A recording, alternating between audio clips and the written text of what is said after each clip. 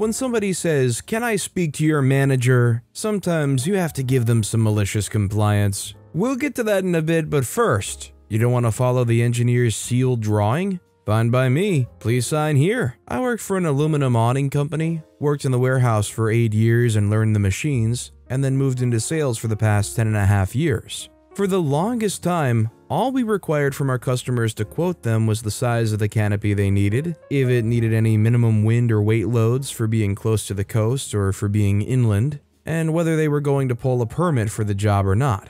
If they needed a permit, we got an out-of-house engineering firm to do a stamped or sealed drawing, and then we'd adjust the material list so that our customer could build the awning according to the drawing. One of my long-term customers recently was purchased by two brothers that wanted to try something new. They had worked successfully in the tech sector, created some app, became wealthy, and decided to buy an aluminum awning company from the owner who was set to retire. At first, they were alright to deal with. They were crapheads, they had to be CC'd on every email to and from their own Salesforce, and would call to yell at me if I didn't CC back. They asked the same questions 200 times for each job, and would tell me, "We are your boss, we pay your bills." Really, major crap holes. And my company considered not selling to them due to the time and effort each individual job required to get through. Now, we get to where they make the mistake that cost them around $100,000. This awning company did not do residential work at all,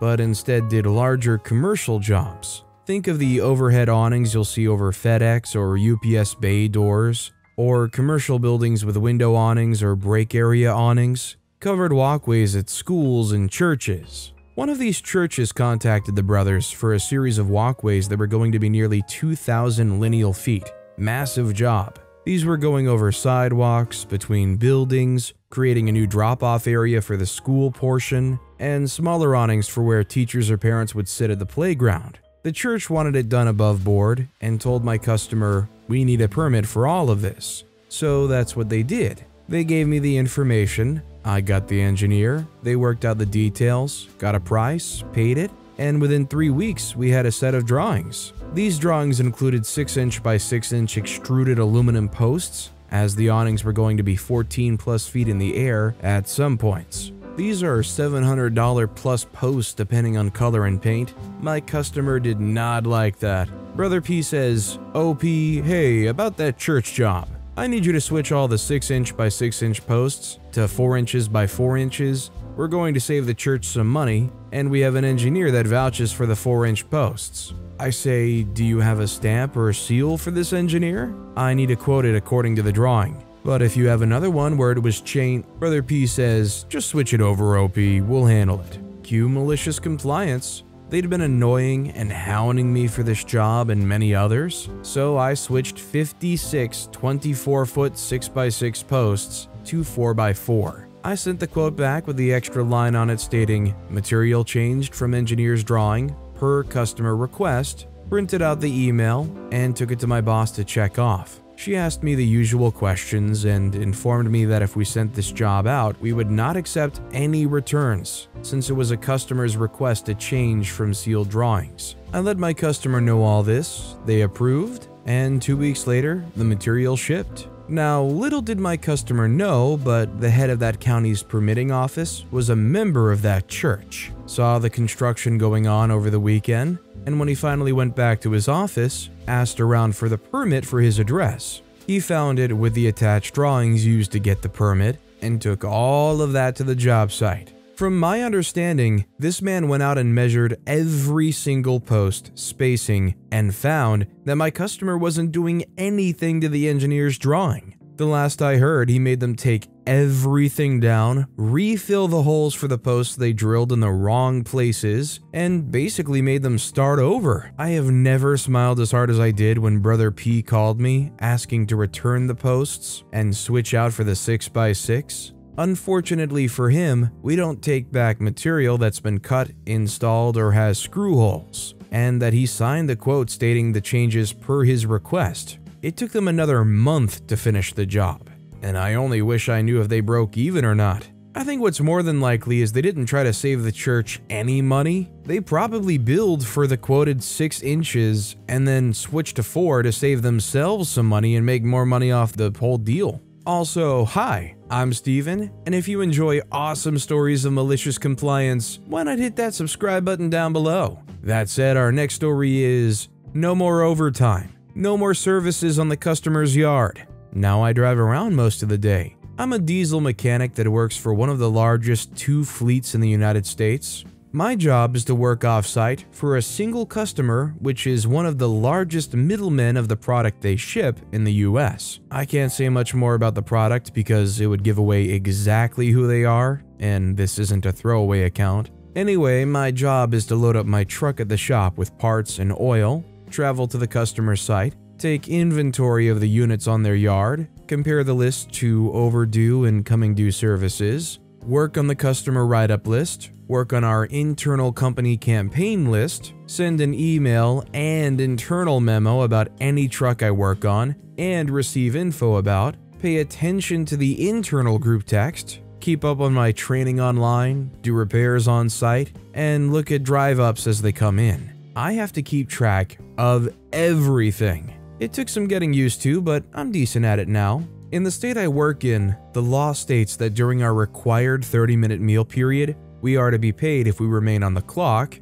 or have anything work-related to do during the mall period. My first few days I clocked out for lunch, but was immediately interrupted by a drive-up. Our timekeeping program has no allowances or adjustments to state that I had to work on my meal period. I don't mind working when I'm trying to eat, so I simply don't clock out for lunch, as I tend to nibble throughout the day anyway. The customer likes that I'm always available, and I get 30 minutes overtime every day. With the days I work, I get 2 hours overtime every week. If I work a day extra, I get a lot more. The customer's happy, which makes my boss happy, which gets me more money and makes me happy. Win-win-win. Last week, I was notified by my company that we're now on 0-minute overtime, and we must take our lunches and breaks. No problem. I'm pretty compliant because my boss is cool. I was also told that we can no longer do any repairs or services on site. They have to be done at the shop. Again, no problem. I don't really care where they want them done. Any overtime has to be pre-approved by my boss's boss's boss. I've worked with him in the past, and he's also pretty cool, but he's very busy and rarely responds right away. Here's the malicious compliance part. I now come back to the shop for my breaks and lunch near the end of the day because I'm not interrupted here. That's an hour not at the customer's yard. I also have to come back here to do services, so I'm rarely at the customer's yard now. As any overtime requests go mostly unnoticed, I don't do any more overtime. I get drive-ups during the day, and I have to tell the drivers to contact corporate, as I have to adhere to these new rules or I'll be fired. The broken down tractors and trailers are piling up in the customer's yard because I'm barely there, and they're piling up in the shop yard because I now spend most of my time driving back and forth, and the other staff count at the shop hasn't increased. No overtime, more driving in circles, much less actual work. As long as you're not getting bored out of your mind, I'd say, hey, take the easier workload. Seems to me like a good time to find some nice podcasts or something. Our next story is mandatory Half Day PTO. I've been with my company for 10 years. During that time, I've been hourly, then salaried, then back to hourly, and I've been salaried for the past few years. Hourly employees earn PTO each pay period. And if you work less than 40 hours a week, use any PTO to offset certain days to get you up to 40 hours per week. As a salaried worker, if you work 5+ hours a day and you leave early or come in late, you don't necessarily use PTO because you're expected to get a full day of work in. I've always worked 40 hours a week, and if I need to stay late or come in early, I'll make sure I adhere to 40 hours as closely as possible. I'm usually the first person in for the day to get the day started, and make sure if someone calls out,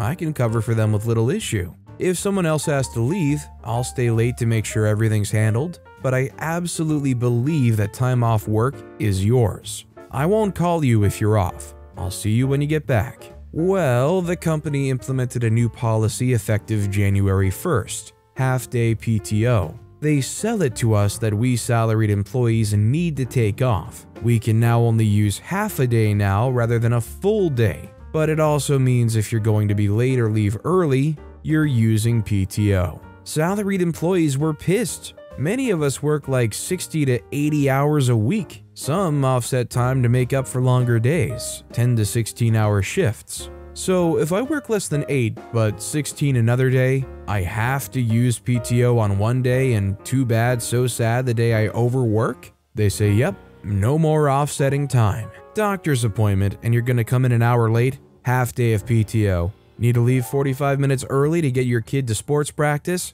Half day of PTO. Car problems? Half day of PTO. Aight, bet. Last week I had some car troubles and needed to get it to a mechanic first thing in the morning. I could have been into work with only missing an hour. Maybe 2.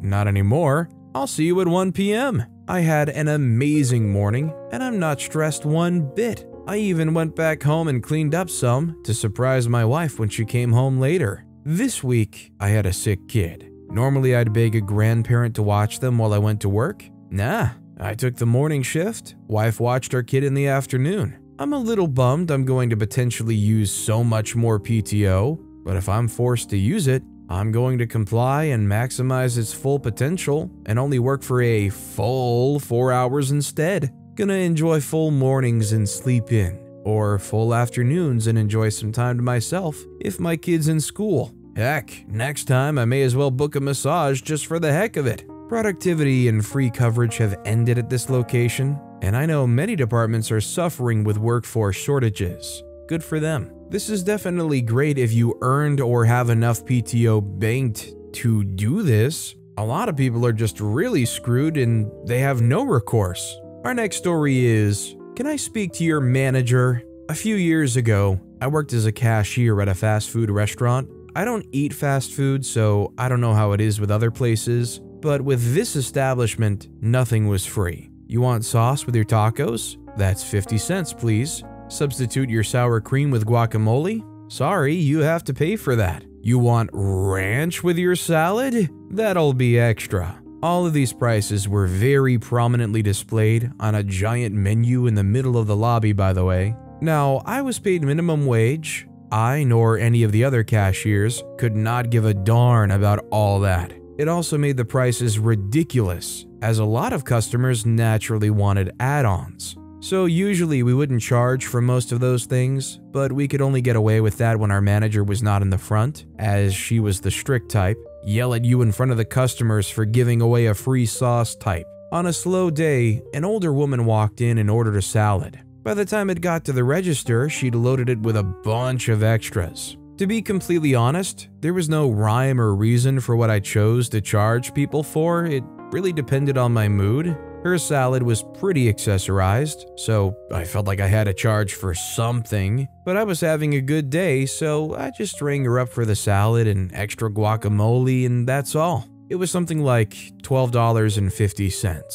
She immediately started to complain about the price. I explained to her that it was $11.50 for the salad and $1 for the guac. That's ridiculous. It shouldn't cost that much just for a salad. Even $11 is way too much. I said, I'm sorry, ma'am, but that's the price that's on the menu. She said, why did you raise the price so high? A salad should not cost that much. I tried to explain that I was only a cashier and did not in fact control the menus, but she would have none of it and only grew increasingly rude. Then she dropped the classic dreaded line, "Can I speak to your manager?" I hesitated, looked her in the eye and said, "You don't want to do that." She said, "No, get your manager right now." So I went to the back and told my manager that there was a customer who wanted to speak with her. She came to the register with me, looked at the salad, looked at what I rang up, and immediately started going off about how I didn't add the salsa, the chips, the house dressing.